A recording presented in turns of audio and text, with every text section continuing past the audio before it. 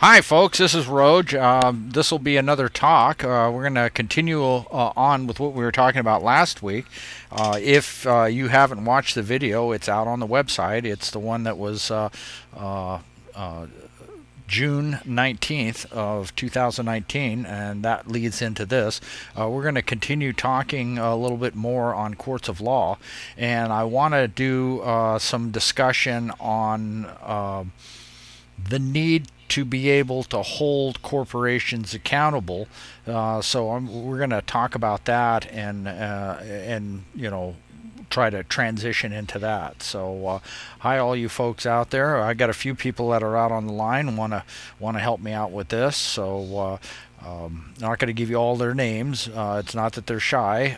If they want to introduce themselves, they can. But there are some people that are not on the mess. Can't speak. So, hey, Roadhouse is here. I know that. We got Lori Jean Drabeck. She's here. And then David Andrews here. And, of course, my wife, Eliane, she's doesn't have her mic on. So she's just sitting out there and just hanging back. So, all right. All right. So we're going to continue on. Lori sent me some bullet points that she'd want me to at least touch on. And let's see, those are, okay. She says, here's one of the bullet point number one. She says, would jurors and judges have to be from the same state, since true courts of law would all be the same? Ideally, you would want jurors as close to the defendant as possible, or the plaintiffs. Okay, as close to the area of controversy as possible. Now there are issues where if there's a lot of like pretrial publicity and something that would actually taint the jury pool or bias the jury pool, then of course you might need to move that to some place where you can select jurors that don't have the same type of exposure to that information, which is, for the most part, it's very similar to how a legal, administrative, or procedural court handles things. I mean, the same types of things apply. So it does help to have a judge who is at least familiar with those certain things, and people who are at least competent enough in how to conduct a court of law to be able to properly advise the jurors. However, the jurors themselves have to have a pretty good idea of what real law is, so that they can recognize a true crime when they see it. Now, you want to have juries that are based on people's peers. That's really problematic. So if you're a person who's very knowledgeable in divine law, your peers can't be people who are ignorant of that divine law, because they are technically not your peers. So therefore, they're not in a position to, quote-unquote, stand in judgment over you. So that goes into the whole idea of 12 reasonable jurors being required to conduct a court of law. If people don't have a constructive education in basic divine law, then they lack the knowledge to even properly even witness a crime in law. So if they can't be a witness, then they really can't be a juror. So they would be excused by reason of well, I don't think you could say incompetence, but you'd probably call it something nice like eligibility. So they're just ineligible or disqualified from serving. And it's technically a prior oath that nullifies their ability to serve on a court of law. Okay, so did that satisfy your question, Lori? Yes, it did. Okay. All right. So he said, would DNA evidence be able to be used because it's not 100% accurate?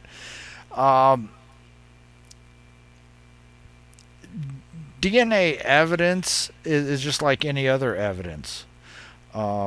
one of the problems with using DNA evidence right now is the chain of custody isn't reliable. And what do I mean by that? There was an FBI lab here in Houston that was caught falsifying DNA evidence, right? So local law enforcement agencies and juries and attorneys were submitting DNA for testing, specifically prosecutors who were trying to get convictions, and the crime lab was falsifying the results. Okay, so the state of Texas had to turn out a bunch of people who were convicted based on DNA evidence because the crime lab here that the FBI ran was totally corrupt.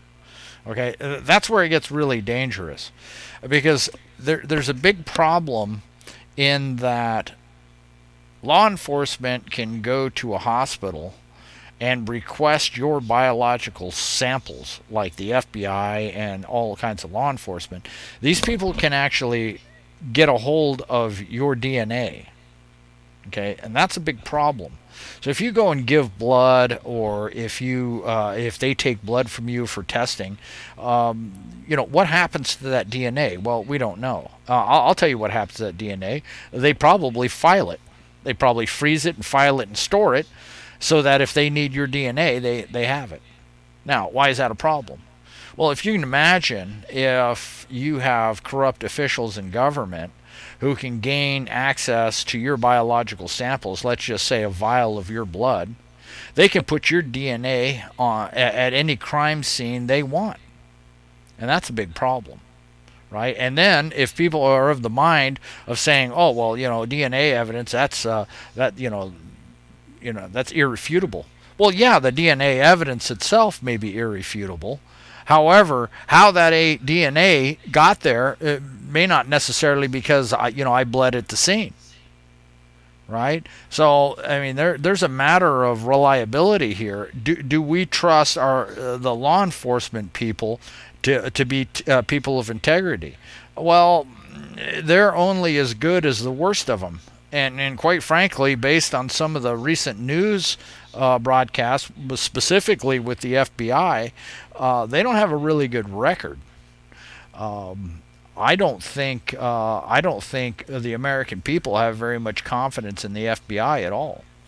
If they do, they must be like somebody like Sean Hannity, who swears up and down that the rank and file FBI agents are great people of integrity. However, my exposure to FBI agents here in Texas is they're completely corrupt, and that their corruption actually bled over into the Texas state government, and quite specifically the Texas Attorney General's office, the head law enforcement officer in Texas. And quite frankly, I mean, you've got violations of both law and statute on the state and federal level all over the place, which to this point for 7 years have not been addressed by anybody. In fact, there ain't no DA in any of the counties that even want to touch it. Texas Rangers don't want to touch it.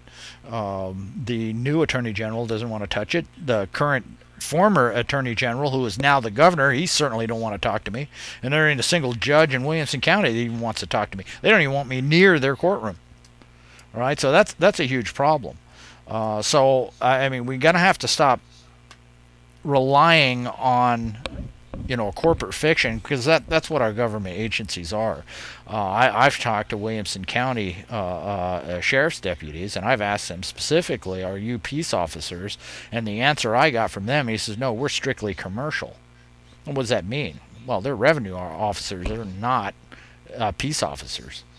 And although they might swear to uphold the Constitution of these United States, they're still a commercial entity, and they're under the thumb of central bank interests. So you're not getting a fair shake from these guys. Now, if there was a true court of law here, they could bind themselves under the authority of that true court, at which point that they could return to being actual peace officers. And as far as rank and file municipal code enforcement, these are not peace officers. They're simply revenue officers, and they're they're just conducting business, right? And not only that, but these revenue officers have no duty whatsoever to place themselves in between you and some some insane bad guy with a machete. They don't even have to step in and intercede. They have no duty to protect you from the bad guys. So in essence, what they are is the police. And what is police? Well, police is to walk around and pick up the garbage. And a lot of the times the police just sit around and they wait for this stuff to happen, and then they just clean up the mess. Unfortunately, I know that there's a lot of police officers that want to be a little bit more than just somebody that cleans up the mess. But unfortunately, the system that they're trapped in doesn't really allow for them to do a whole lot of that, and that's unfortunate.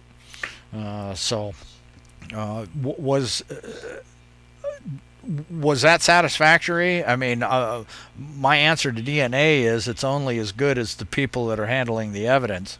It can be very reliable, but well, look at the case of the O.J. Simpson trial. I mean, there was a problem with the chain of custody there. So at any time you have people who are responsible for maintaining the integrity of the DNA who simply choose not to do that, then that evidence becomes tainted.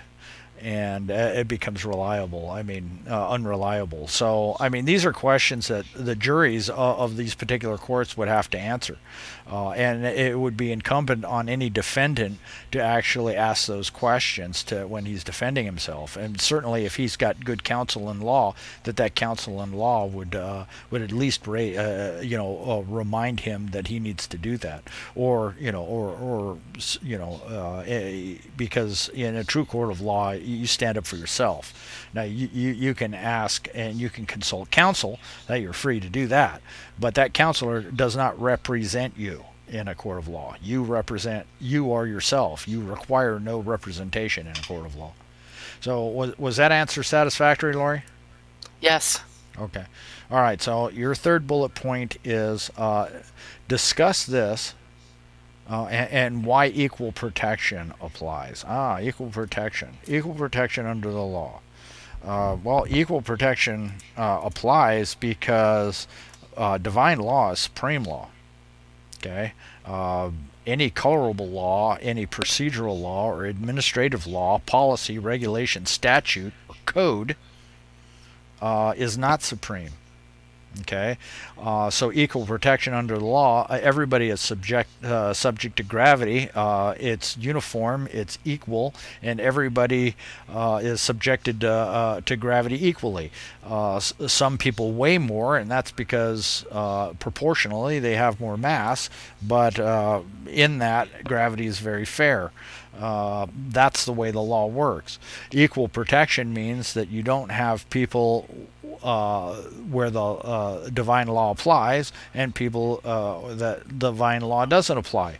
Like, for instance, in our administrative and procedural courts, these commercial courts that we have here in this country now, the banks have wholly immunized themselves from any action of our courts. So as a consequence, bank stooges like James Comey, he walks around, thumbs his nose at the law, and has very little fear of ever being prosecuted at all in a court. Anthony Weiner himself had to actually cooperate and consent to his own prosecution. If he didn't consent, they couldn't apply it. Well, technically what happened was the sovereign bank, who enjoys sovereign immunity, they basically said, well, these people are under our protection and you're not to prosecute them.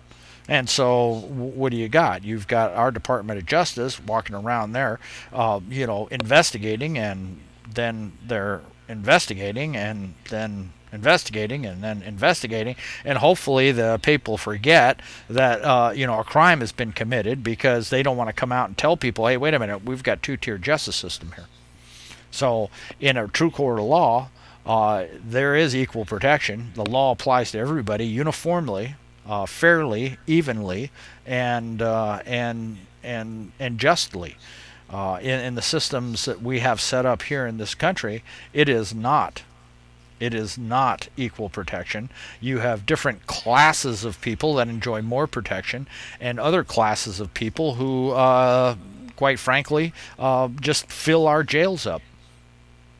So I don't. Well, I mean, look what happened in the Jussie Smollett case.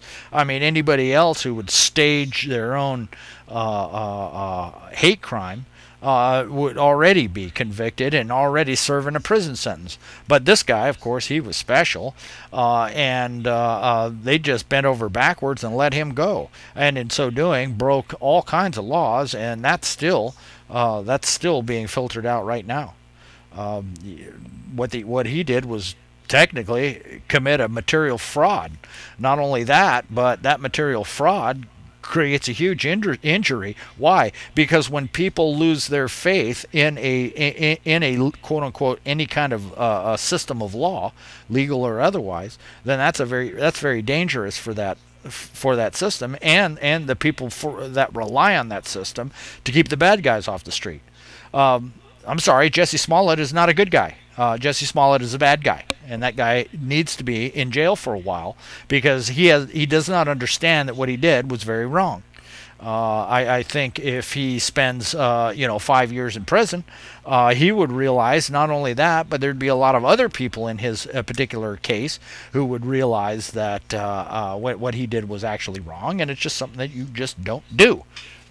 It's a fraud. Right? He tried to pin a fake crime on a whole group of people, tarnish a whole group of people, and for political purposes, and self-aggrandizement. Right? So he wanted more money from his employers by staging this farce hate crime, and not only that, but he's unrepentant. He's not sorry for doing it. So as far as I'm concerned, throw the book at him. I think he would become repentant if he was had to serve out, maybe 3 to 5 years in prison for criminal fraud. I mean, that's very dangerous territory there, because people want to believe that the society around them is protecting their interests, and when you have instances like what happened there, where it looks like the state of Illinois' law enforcement and justice system basically just kowtowed to a bunch of special national special interests and specific classes of people, and just let a criminal walk away. You don't do that. That's very dangerous. That causes people not to obey the law. Why?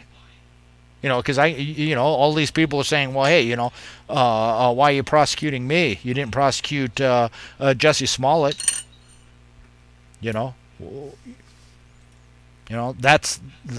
That's not equal protection under the law. Equal protection under the law is violated with respect to the border.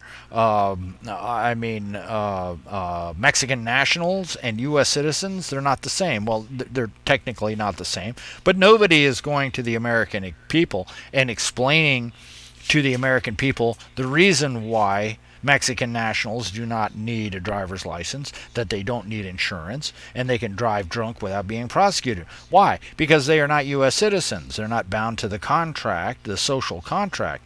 They're treated under treaty as Mexican nationals who actually enjoy their constitutionally protected rights, whereas U.S. citizens are presumed to have waived all their constitutionally protected rights in favor of civil rights. And those civil rights, of course, have been under suspension since the Martial Law Act of 1933, and a whole host of continuances on that, plus additional states of emergencies that have been declared and never been rescinded, that pretty much give the executive branch full free control over all of the U.S. citizens, and they can do anything. And these U.S. citizens, they can't stand on even their civil rights. So I mean, that's technically that's actually just slavery, a livestock management program. That's all that is.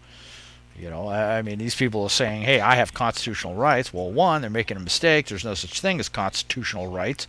There are constitutionally protected rights.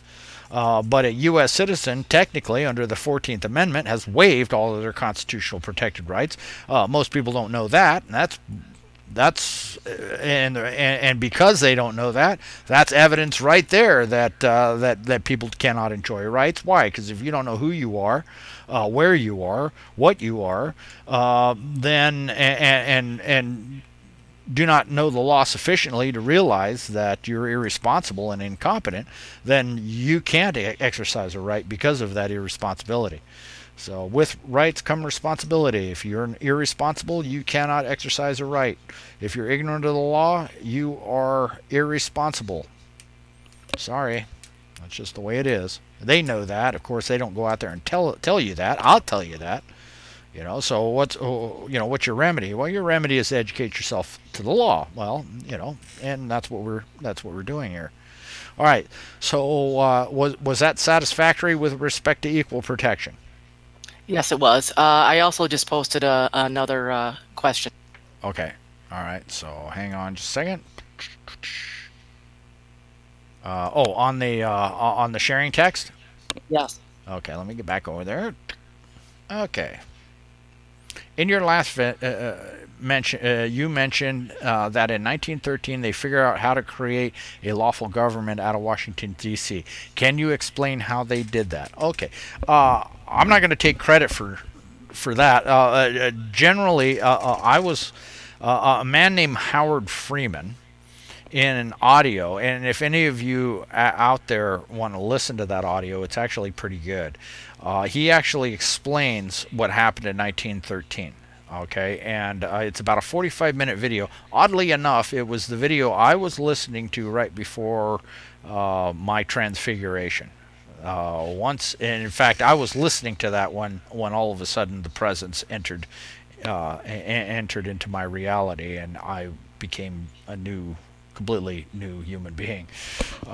But his name was Howard Freeman, and technically he identified that there was a flaw in the Constitution, and it was Article 1, Section 8, Clause 17. It said, Congress shall have exclusive power over Washington, D.C., the 10 square miles. All right, now I'm paraphrasing now, right? Now, they would have exclusive power over Washington, D.C. and that territory. Now, after 1861, we were a de facto corporation, so they figured out that under the Constitution, they had exclusive democratic power over the 10 square miles of Washington, D.C. And because there wasn't another lawful government, they decided that, hey, we have an area of land with a group of people that has a government. We therefore qualify under international law as our own separate country. So in 1913, they created the United States of America as its own separate country. Of course, they didn't call it United States of America. Its real name is New Columbia. Okay, now federal territory, which is that little country, consists of the 10 square miles of Washington, D.C., U.S. Virgin Islands, Puerto Rico, Guam, and let's see, I'm not sure about the Federated States of Micronesia, but though that is federal territory. Everything else is the occupied several states. Okay, so when you say, hey, I am a U.S. citizen or a citizen of the United States, you are waiving your rights as being a citizen of the several states and becoming a citizen of that little country. That little country is a democracy. It isn't a representative republic government. Okay, its government is a corporation formed in the Organic Law Act of 1871, and I think I went into that. So in 1913, they created a separate country out of Washington, D.C. So when you say I'm a U.S. citizen, you become a citizen of that little country. And you therefore waive all of your rights as a citizen of the several states and waive all your constitutionally protected rights. Now, if you want more information, I would suggest, and we could probably post it on Discord here, the link to Howard Freeman's audio. Okay, it's on. If you do a search for Howard Freeman audio, look for the audio that says the flaw in the Constitution. But it was technically Article 1, Section 8, Clause 17. That's the flaw that they exploited. And he contends that God left that flaw in there so that if we ever, became immoral, that God could remove all of those freedoms that were granted in 1776. I argue that those rights and freedoms were never truly secured because they were undermined immediately by, oddly enough, the Constitution itself. Individual sovereignty was undermined by the Constitution. Individual sovereignty was actually established in the Declaration of Independence. There is no mention of individual sovereignty in the Constitution itself. So the Constitution itself was used to usurp the Declaration of Independence. As a consequence, people like Thomas Paine and Patrick Henry, they were actually opposed to the Constitution. And that's, it looks like Ilion posted that. So yeah, that audio right there. If you want to know what I was listening to that caused me to snap on, that's what it was. Not exactly that. There was some additional stuff. I mean, if you go through the cheat sheet, you find out what law is required to go ahead and make that happen. But this was the linchpin. So, all right. So, was that satisfactory for that? Yes. Okay. All right. So yeah, Howard Freeman does a pretty good job. He talks a lot about that. How to free yourself from tyranny is actually a pretty good one from Howard Freeman also.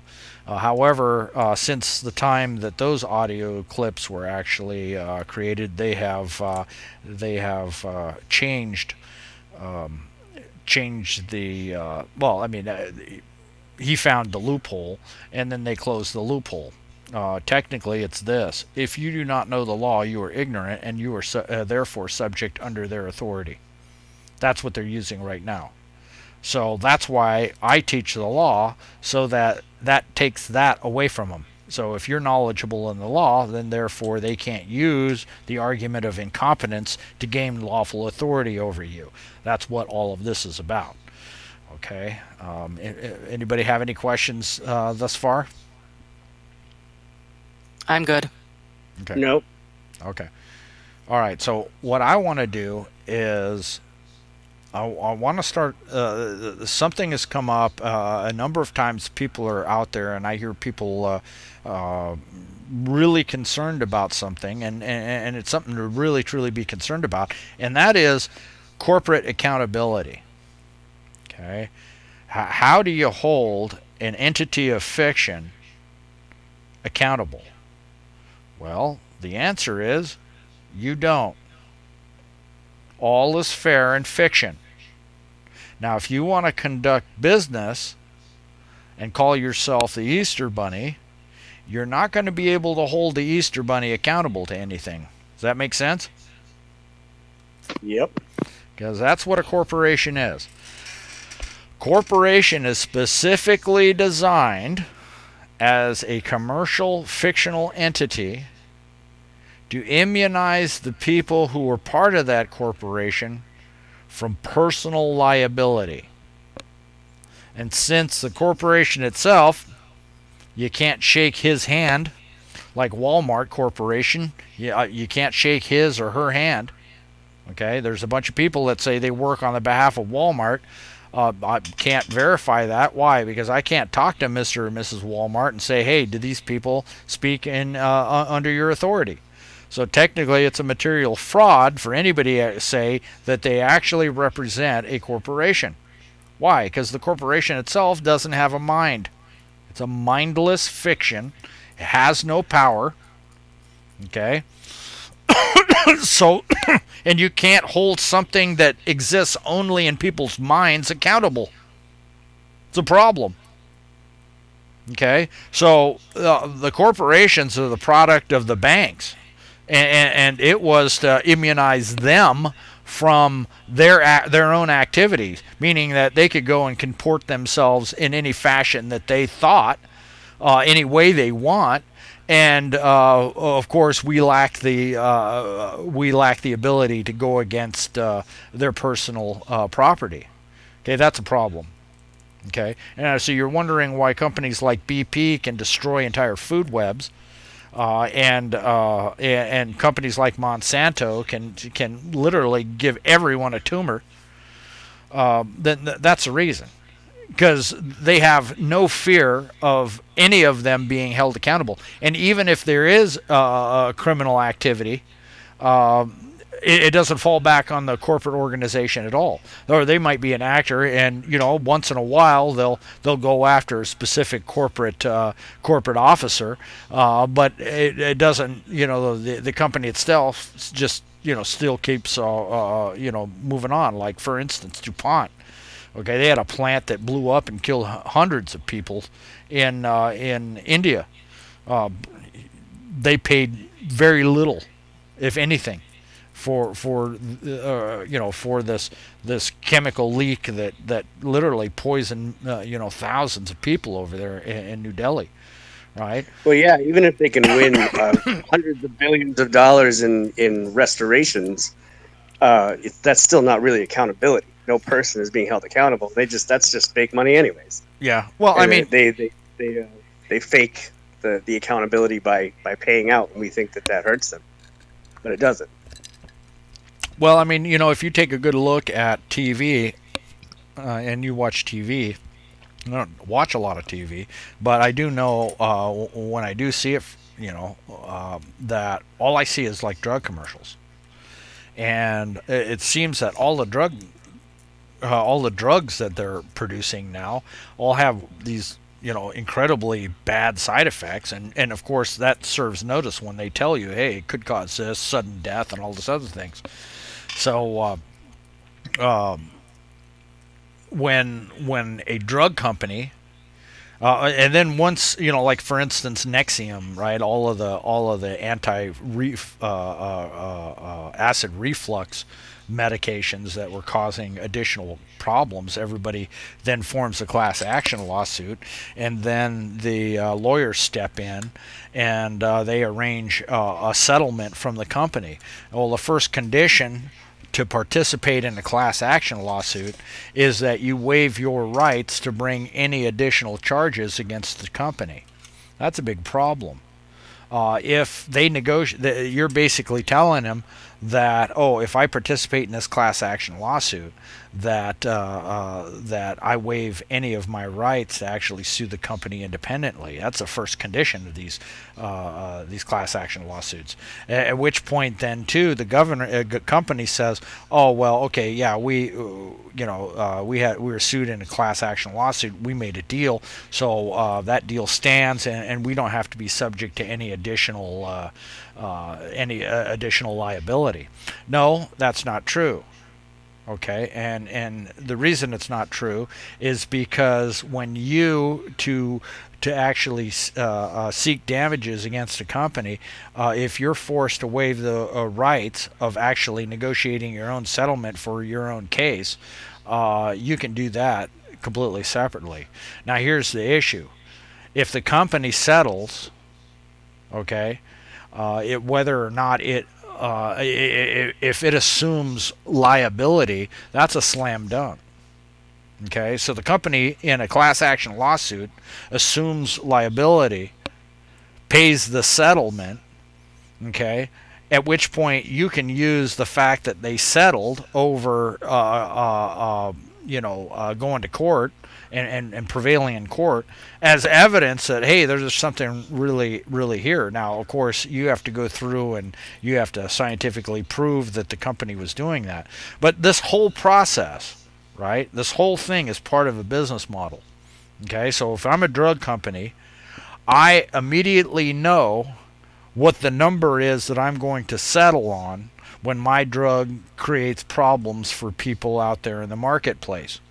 That's already factored into the cost of the drugs. So I can go and do my business producing drugs, knowing full well that these drugs are going to create problems, and I already have a number that I'm going to settle on. Okay, at which point it's just part of a business model. Right? They've already figured out that what they're doing is causing problems, and they've already factored in their own financial liability. If we were smart, these companies that come up with these class action lawsuits, I'd say that those people that are in that class dump the attorneys that are doing the negotiation and actually file criminal charges against the corporation, pursue that completely independently, and don't settle. That will cause them to rethink their quote-unquote business models. Now, it may make your drugs more expensive, but my idea is I don't care how cheap your drugs are. If they're killing you, you shouldn't be taking them. And these people should be advocating this junk that they're calling useful to us. I mean, treating one symptom and then introducing a whole host of potentially dangerous side effects is no trade-off. So, I mean, I don't look at things that way. I mean, sometimes it's almost better to live with the disease than it is to take some of these medications. I think my mother took a particular medication, ended up causing nerve damage, and she ended up worse off than when she started. I mean, it just, and she's not the exception. That's going on all over the place. So the whole idea is we've got entities that are doing business, engaging in commerce, right? Selling snake oil and all manner of poisons and detrimental products, dangerous products, and we really substantively have no way of actually holding them accountable because of the entities that they're in. Now, can it be solved? Yeah, I got an idea of solving the fact is corporations exist. Some of them are very large. I mean, it'd be real easy to get those guys under control and hold them accountable. Basically, it goes like this, right? You notify all corporations operating in a particular area that in 3 years you are going to have to designate someone, or depending on the size of your company, someones who are strictly liable for the lawful comportment of that company or corporation. And if you do not have somebody that we can put in jail, then you don't do business here, let's say in Texas. So the governor would come out and say, all you corporations that are currently operating here in Texas, you have 5 years to change your structure so that you have somebody that we can hold strictly liable for the behavior of your corporation as it does business here in our state. And if you do not have somebody that we can hold accountable, then you do not do business here in this state. Right? Now, what's going to happen? Right? Anybody, if all of a sudden a company doing business here in Texas has to have a guy that could be held criminally liable, right? What do you think happens to the corporation? Anybody out there?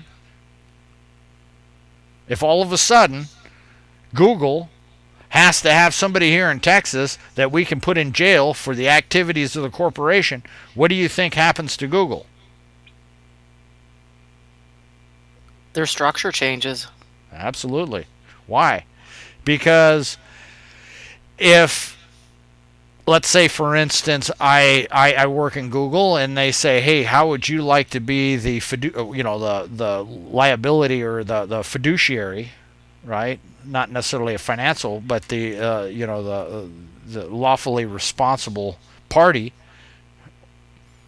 or entity for Google Corporation, such that if the corporation does something that's against the law, that they're going to put you in jail. And they offered that to me. First thing I would do is say, yeah, I had no problem, but I am not going to take responsibility for anything I don't have the authority over, and I don't have a problem with that, but you do what I tell you to do and not what you do. So everything that this corporation does here in Texas has to be vetted through me so that I can ensure that I'm not going to go to jail. And if Google can't find somebody who will assume that responsibility, then Google doesn't do business here in Texas. It's as simple as that.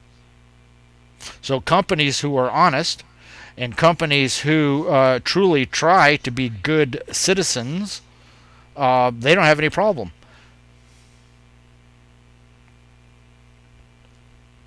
So that's an easy way of, and what does that mean? Well, corporations were never a good idea. Why? Because the whole idea of absolving somebody of personal responsibility is, yeah, oh yeah, you can grow huge corporations, but what you have is a bunch of criminals running around doing things without any kind of fear of prosecution, using other people's money to create all kinds of mischief, mayhem, and damage, without any real accountability. Nobody goes to jail over this stuff. Oh, they might get fired, so what? But I tell you what, somebody at BP needed to be in prison.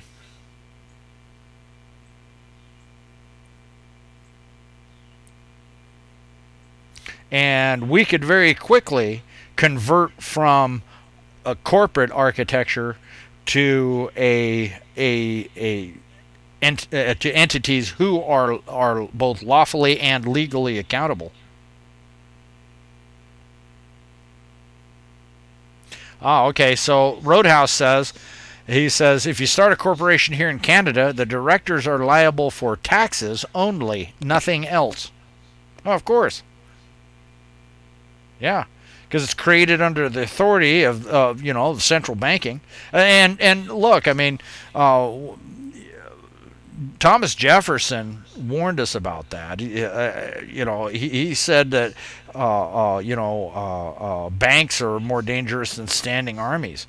And he says if we ever let banks gain control over the issuance of our money, then the corporations that grow up around them, and I'm paraphrasing here, that grow up around the banks will make the American people trespassers in their own country.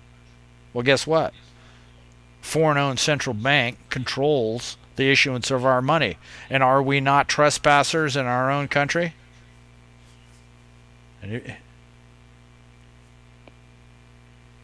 So, absolutely. Yeah. Okay. Yeah, the CAFR. So, Roadhouse, the government's true wealth exposed. Yeah. The government keeps two sets of books. Exactly. If you don't know what CAFR is, yeah, go take a look at that. That'll aggravate you. Tell you. You find out that you technically pay income tax for one thing, and that is to create an artificial obligation to manipulate you and control every aspect of your life. That's all it's there for. That's all an income tax is. It's a control mechanism, and quite frankly, President Donald Trump right now is showing people that, wait a minute, we can fund the government without any type of income taxes. Income taxes do only one thing: they don't pay for roads, they don't pay for schools, they don't pay for Medicaid, or anything else. They don't even pay for the military. They don't pay for anything except the privilege of using the Federal Reserve's currency, the Federal Reserve note. That's all it is. All it does is it pays the debt. And that's merely a privilege to use their money. Well, we don't have to pay for that privilege. We just give them the whole heave-o, and we issue our own treasury notes without any debt. We can have the debt paid off maybe as shortly as 2 years, and we won't even need to look back. I'm not even opposed to a world currency, provided it's not a debt-based currency. If it's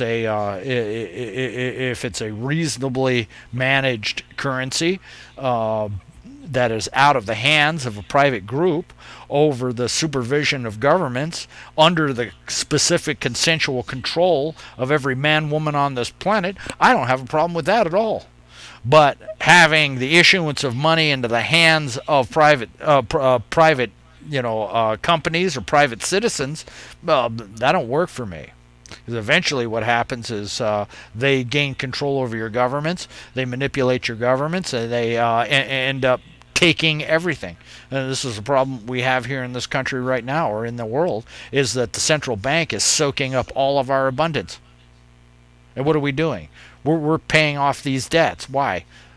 These debts, in large part, are due only because of the kind of money that we use and the fact that the whole system is completely rigged and engages in usury to the point where we don't have the availability of currency to even do business.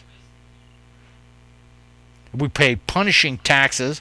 We pay here in the United States. We pay taxes on our inventory. It is the stupidest thing that I've ever heard of. You tax industry. What do? Well, you're just stepping on people's the means that people sustain themselves and amass wealth. It's a total buzz killer, folks. Right? That's why when you walk in the store, they don't have anything. Why? Because they don't sell you what they need, what you need. They sell you what sells. Because they've analyzed every square foot of that retail space, and they've decided that retail space has to perform to a certain level. And if what you need doesn't sell enough to support that arbitrary number that they assign, then they clearance it out and they don't carry it anymore. Why? Because their inventories are taxed. Yeah, they have to have inventory that moves. They have to have inventory that pays itself, and it pays for itself. So ultimately, does anybody know what Walmart sells most of? Anybody know what their #1 product is as far as volume? House fans? Bananas. Right? So you go to the Home Depot and you go to Lowe's, right? Eventually, given enough time and using this system, both Walmart, then it doesn't make sense to carry anything else. They'll all just sell bananas. And you'll be left trying to fashion your own stuff by yourself. I mean, it's a completely absurd notion to tax inventory. And we do this here in this country, and we think, oh, well, hey, that's just the way it is, because we've been doing it for so long. Well, wait a minute. You don't do that. That's nobody's business. That's your business, not their business. And whether or not you have an inventory is nothing to do with the Internal Revenue Service whatsoever. Because I resent the fact that a privately owned central bank thinks that they have the authority to tell me, you, and everybody else how much wealth you can amass. Because they'll go through and they'll kick in some sort of arbitrary number to put you right on out of business or soak up everything that you own. Soon as you start making money, they're going to consider you a threat, and they're going to take all your stuff. They need to go today, if possible.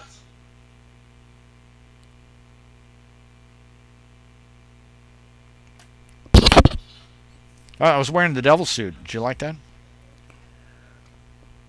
Hear, hear. Love that rant, man. Well, I mean, these people have been soaking up our worldwide. You wonder why starving South Americans are marching up here, right? And we can conveniently blame socialism for what's going on in Venezuela. Okay? Yeah, we can conveniently do that. Anytime you see a ism at the end of the word, you can blame a central bank for that. Because it all goes back to, they're all central bank stooges.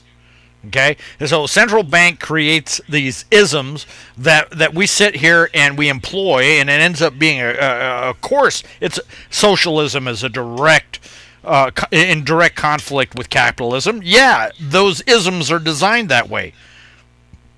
Why? Because it really doesn't matter whether it's a capitalist system or it's a socialist system. The bank takes everything.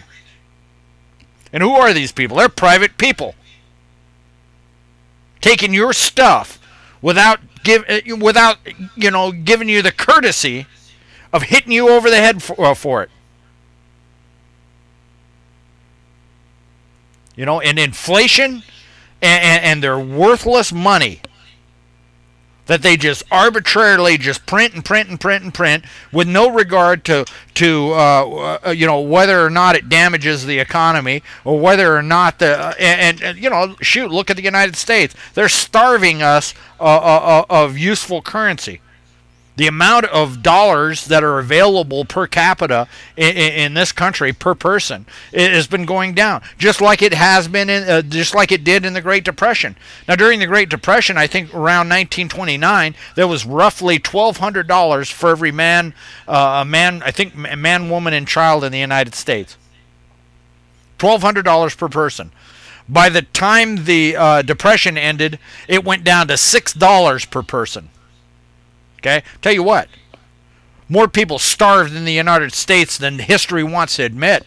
And you can lay that right on the banks. They did that. So who's James Comey? James Comey works for Goldman Sachs. Who's Loretta Lynch? Loretta Lynch worked for the New York Attorney General's office. I believe she was the Attorney General of New York.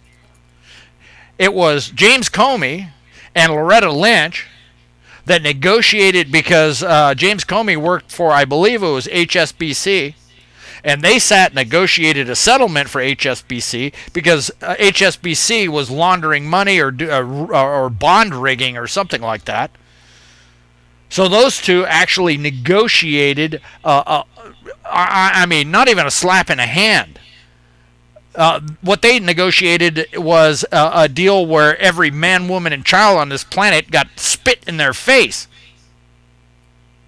And you can't tell me that a bank doesn't know where every single penny is spent on this planet. You want to see what the problem is? All of these people that deal in drugs, all these people that deal in arms, all of these people that are engaged in all of these clandestine criminal activities, the banks know every single operator. They know exactly where the money's moving at any time, all the time. If you want to find out who's doing something, all you'd have to do is ask the bankers and make them tell you. They're involved in everything.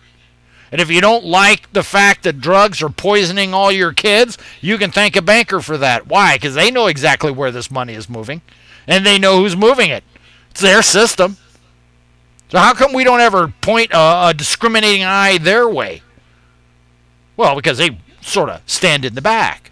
We never look and see whether or not they're the ones that are actually doing it. These people are criminal scum. We do not need a foreign-owned central bank in charge of the issuance of our money. There is no country or group of people on this planet that needs a foreign-owned central bank managing the issuance of their money supply. Period. End of story. Why we do this and why politicians and people in government pretend that this isn't going on and refuse to tell people that this is what's going on boggles my mind. Mine as well. Oh, hey, you got your mic on.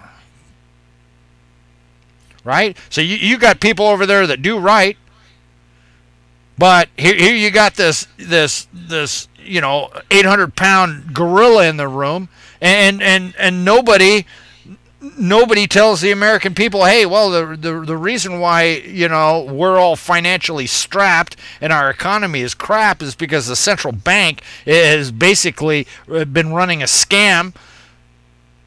Since the inception of this country, we've been fighting the banks. It's time to get rid of these people. I mean, all of them. They're weak. They're few.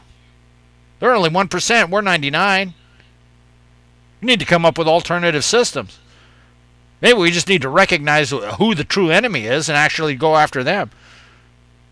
You get rid of the central banks, and I'll tell you what, there's a whole lot less that we even need to fight over here on this planet.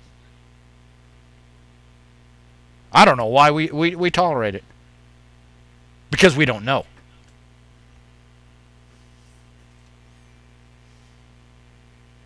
So, well, sorry for the rant, folks. I agree with you. It's an excellent rant. Especially the more you learn, the more mad you get about it.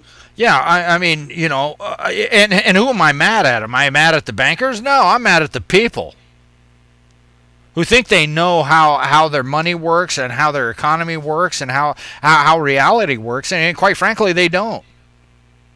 They just assume that. Why? I mean, you know, they're walking around and they conspire with criminals to victimize themselves. I mean, it's mind-boggling. All they have to do is stop doing that. You know? So, I mean, you know, hey, share this video. I'm sure YouTube, they won't like it. I mean, did I advocate any violence here? One time? No. No? Okay, there's no violence. Was there any hate here besides hate for criminal activity, which is perfectly fine? Anything there that arose to any level of controversy? Anything? Yeah. Huh? No. No. I mean, we don't put up with pedophiles, and we don't put up with other criminals, and the general population is so brainwashed they can't see the insanity and the nonsense of what's going on around them, and that's what the problem is. And I suppose if I was a central banker, I'd be rubbing my hands too. Well, yeah, you can't blame them for our stupidity. Exactly.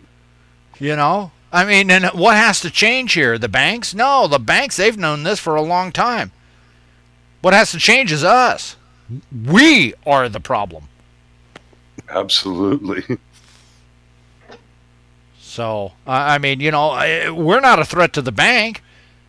What we are a threat to is ignorant people that have no idea of what they're doing to themselves, you know. And shoot, there should be absolutely no reason why I should be under any shadow banning or any filtering.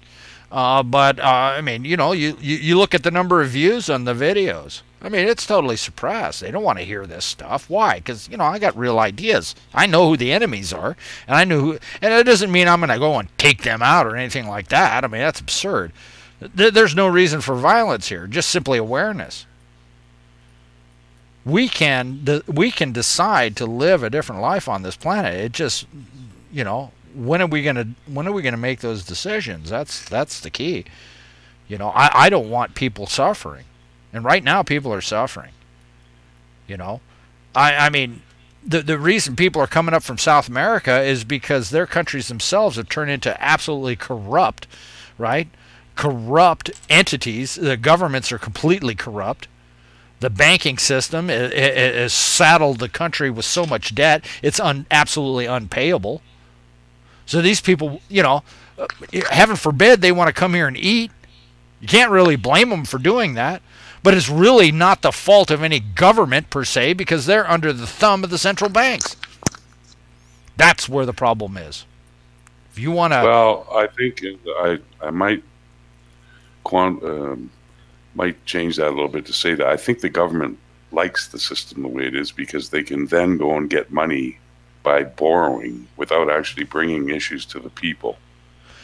Well, yeah, until somebody decides that, well, hey, you taking all the natural resources of our country is kind of a problem, and then they decide that, oh, wait a minute, you got to go.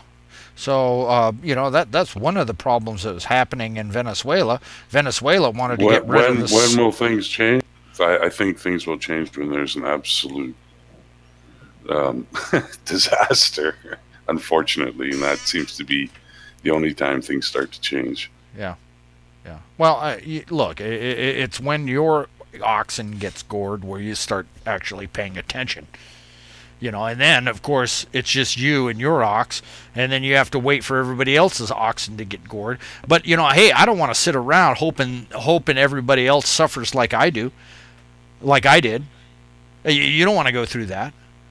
I mean, you know, if I got anything or earned anything by having that experience, it's that I'd just rather not everybody in the United States or on this planet have to go through the same thing that I went through. Should have been enough. But if that's what it's going to take before people start really waking up to their responsibility, then I guess that's what has to happen, right? You know, I mean, I don't want it. But if that's the only way that people snap out of it, then, you know, I don't know. You know, I guess it's got to be that way. I don't know. You know, I'm going to try to avoid it as much as possible. But, you know, really, look at the number of views. Nobody's beating a path to my door. Well, barring divine intervention, I don't see any end to this. Yeah. It's so firmly entrenched. Society seems to be less aware of real issues, as you know, the majority of people, as you like to call them, the Twinkies, more concerned with Kim Kardashian's rear end than they are with their own financial system or their own system of government. Oh, well, until it affects them directly, they're, you know, they couldn't care less. Well, or they're looking, you know, they're happy when they see justice in Jussie Smollett's case. I mean, so what? I mean, that is a whole, there's a huge nothing there. I mean, you know, the guy is pathetic. I mean, and not only that, but the entire law enforcement community that just fell down, and the judicial system in Illinois was completely pathetic. I mean, just shameful, embarrassing, disgusting. You know, and then people think that that's actually something that they should be occupying their time with. I mean, are you kidding? That's small potatoes. I mean, they're systemically raping and murdering our children. That's what's going on here, folks. You know, and they just don't want people to finding that out. You know, that we're actually prey. You know, no, heaven forbid the cows figure out that we're eating them. You know, you know, quite frankly, with as long as they've been looting our country. Honestly, I think the only thing of value left that they haven't already looted is our body parts. That's a pretty sobering reality, but I'm afraid that, you know, we may just be a huge store for spare parts. Yeah, well, I think they've already started in on that too. Yeah. So. All right, folks, I think I'm going to terminate the recording and then come back here. So it was nice having this discussion, and hopefully I didn't scare all of you folks. So that's the, you know, I just want to, you know, fade out, and I'm going to continue these, I guess, Wednesday night discussions / rants. So, but no, folks, I'm not really angry. You know, and no, it's no frustration. It's just an interesting show to watch. So that's all it is. So you folks okay out there? Any other questions? No, thank you, Roage. All right. Well, I'm going to sign off, and we will talk to you next Wednesday. This is Roage, and we'll talk to you later. Bye-bye.